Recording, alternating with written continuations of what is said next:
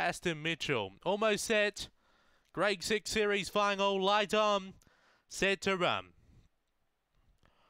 Away. Captain Larry began on turns, but copped a minor check at the start. There's speed from Born Brett, who's running up the track.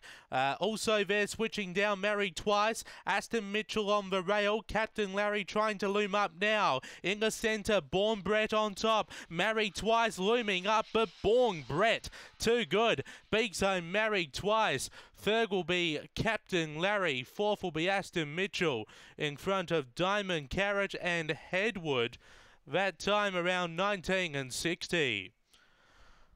After race number 9, Born Brett avoided trouble, crossed down in front of the face of the field early and has been too strong for Dave Peckham. Another winner for him here today.